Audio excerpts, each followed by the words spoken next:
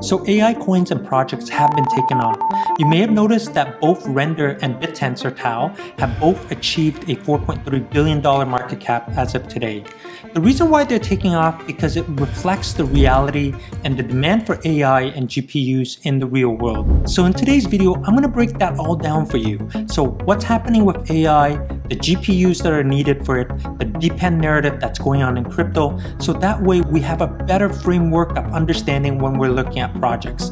I'm also going to talk about one project that's going to be launching that I believe will probably achieve one of the biggest market cap, if not the biggest market cap in this upcoming AI run. So before we get into all the fun stuff, remember that none of this is financial advice. The crypto market is extremely risky and volatile, and most people lose their money. So make sure you do your own due diligence and research before you get into any project. Also, I'm not sponsored by any project in this video, so everything that I say here are my thoughts on this project and in this sector. So with that out of the way, let's get started. Now, in order to understand why all of these AI coins are taking off, let's take a look at the real world starting at the very beginning, the GPU unit. GPU stands for the graphics processing unit. It has a wide range of applications, but the ones we're most interested in are the applications to AI, and then also it allows you to render all of your game graphics, so for all of those gamers as well. But it does a lot more than that. It's also for media production, video editing, so it has a wide range of application. Over this past year, there's been a desperate need for GPUs, and the reason for that is because of the AI race. If you just take a look at the curve right over here on the left-hand side, you can see that companies like Facebook, Dropbox, WhatsApp, Instagram, and TikTok has taken years in order to reach the 100 million users, whereas ChatGPT, that's owned by OpenAI, only took 2 months in order to get there. You can see that explosive growth requires a lot of computational power and requires that GPU. On the right-hand side is a data that's published by ARK Invest. You can see right here, starting in 2021, the demand for hardware driven by AI is only $17 billion, but by 2025, that number has climbed more than 10 times, and then by 2030, that number has climbed to 1.7 trillion, giving it an annual growth of over 100% from year to year. The demand for hardware and GPUs to power this AI machine that's coming is astronomical. This is the reason why NVIDIA has been blowing up. Chances are, even if you're not a gamer, you don't do any video editing, you haven't heard of AI, you probably heard of NVIDIA stocks blowing up. It started out at over $220 in the previous year, and it rocketed up over $800 during the same period of time. Now, NVIDIA is now the 4th most valuable company by assets. So you could see right over here, NVIDIA is now worth $2.1 trillion, only behind Microsoft, Apple, and then of course gold as an asset. So they quickly pounced to the top because of this demand for AI. And all of these major tech companies like Facebook, Microsoft, Google, they're all quietly in the background working on their own AI project. Now, if you haven't been following along, you may have not noticed big companies like Microsoft, Google, and Facebook buying up all the GPU units around the world.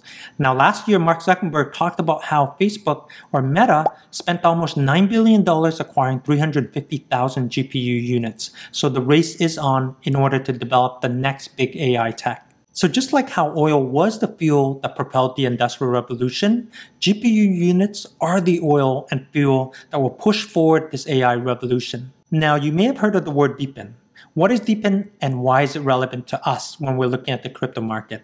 If you just go to Messari's research page, they published this awesome 50+ page article on DePIN. Now, I'm going to go through and just take you through the highlights of it, but you can definitely go in and check it out on your own time. It's a free research article that you can download that talks all about DePIN and why it's important. So the easiest way to understand DePIN is to start here. So notice DePIN stands for Decentralized Physical Infrastructure Networks, using crypto incentives to power some very critical infrastructure, such as data storage, such as wireless communications, such as processing, such as AI, what we talked about. So we're going to be focusing in this area of DePIN. So DePIN leverages tokenization and blockchain technology. in order to crowdsource people, both suppliers of GPUs and people who demand that GPU, whether it's companies or individuals, and then finally the hardware that brings it all together, the GPU unit. And in this case, we're focusing on AI and gaming. Those are the two big narratives and two big runs that are going to happen in this upcoming crypto bull cycle.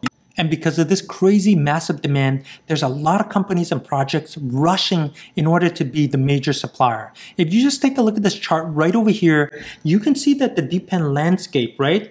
There's a huge slew of companies in here.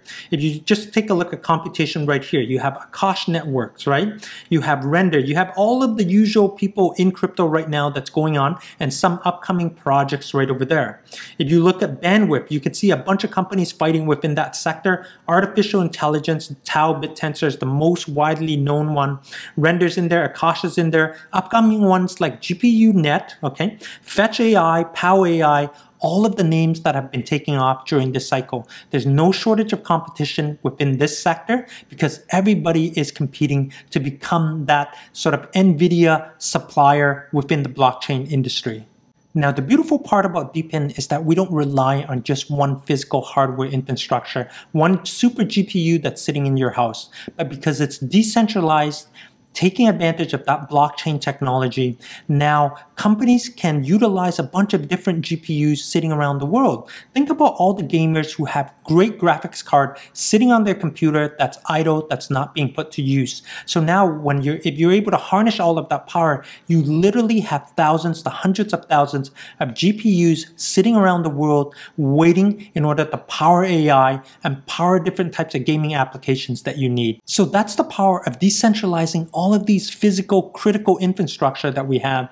Think about it kind of like Robinhood, where you're redistributing that wealth. What I mean by that is instead of a couple of large corporate entities like Amazon, like Google, like companies like that that own everything, you can now redistribute all of that computational power all over the world where we can all share in some type of revenue source that comes in from those physical infrastructures. So now that we have that core understanding of why AI, GPU, and DePIN is important to us, let's take a look at today's project. So the project that I'm referring to is Aethir. Now Aethir has not launched yet, but it may be one of the biggest AI launch that's going to happen within the next week or so. If you just take a look at its website right over here, you can see that they come right out and say they're distributed GPU cloud infrastructure for gaming and AI. So they put it right out there. They're a cloud-based infrastructure for the two hottest sector that's happening right now, gaming and AI. And if you scroll down, you can see they talk about their different models. What's impressive is that they say that they have 200,000 users, over 10 plus gaming studios, and 23 node locations. Now, what's the difference between them and a company like Render or other companies like Pow AI and all of these other companies that are racing in this arms race? Well, we're going to go through this and see. So if you take a look here, in terms of their backers, the people who are backing them, you can see that there are big names in here. Mirrored Circle, right? We talked about Mirrored Circle. They're one of our favorite projects being on this channel right over here. Animoca Brands, of course, Animoca Brands is involved in everything. Hashkey Group, okay? So lots of big people. And then obviously you see Gate.io, Bybit down here. So a lot of major companies are getting behind them.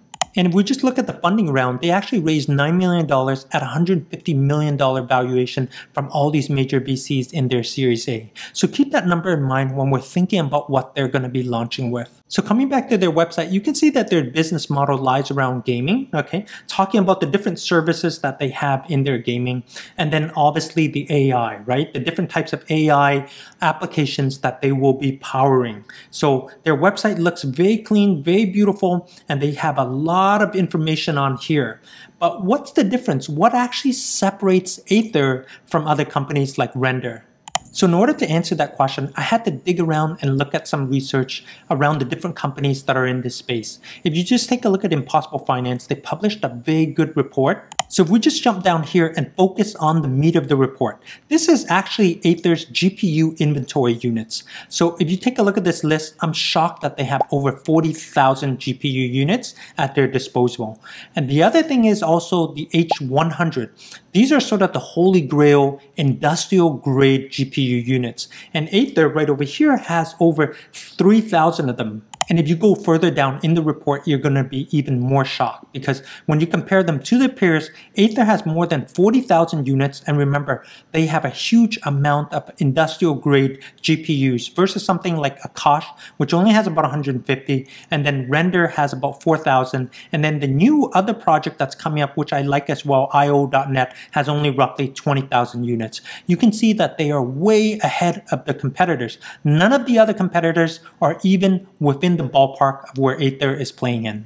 And finally, when I take a look back at the 2023 Messari DePIN report, what's shocking to me is that the entire combined market cap of all DePIN projects are worth $20 billion, but yet they are only generating $15 million of revenue right over here. So when you see that, you're a little bit shocked. And then when I compare it to the on-chain data right over here, it shows that DePIN is only averaging about $28 million. And then comparing this to Aethir, right over here, Aethir has a $20 million annual recurring revenue. So they are bigger than all of the other projects combined by themselves. So that puts Aethir at a significant advantage compared to its peers. Now let's take a look at the tokenomics together. If we come right over here, we can see that this is the tokenomics distribution breakdown. The mining rewards right over here is 50%. Team and advisors are about 15%, which is pretty average, like most other projects, like most other GameFi projects. Their private sales is 15%. Their KOLs, which are the key opinion leaders, basically the influencers, 1%. Liquidity pools 4%. Incubator 2.5%, and then their DAO and their treasury at 12.5%. So pretty normal tokenomics. And taking a look at their vesting schedule, you could see that here are the percentages again. Their vesting schedule is 18-month cliff for the team and advisors with a 36-month linear vesting schedule. Private sales about the same, 12 months and then 24 months, so that's about 2 years. KOLs, that 1% is vested 10% at TGE, so they'll have 10% available on the first day, and then with a 3-month cliff and then 15 months. So roughly about 18 months overall. Liquidity, 100% at TGE, incubator, 18 months cliff with a 36-month linear vesting schedule.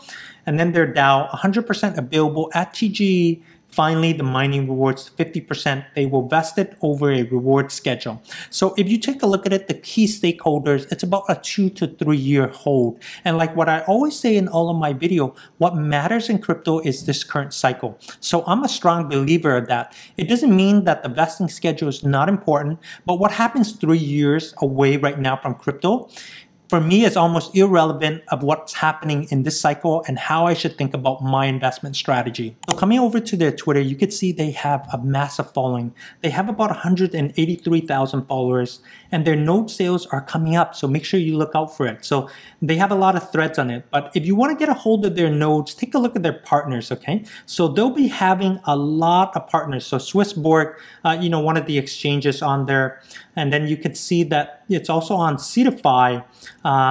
It's also on Selenium.io, okay, one of the popular launch pads of the last one.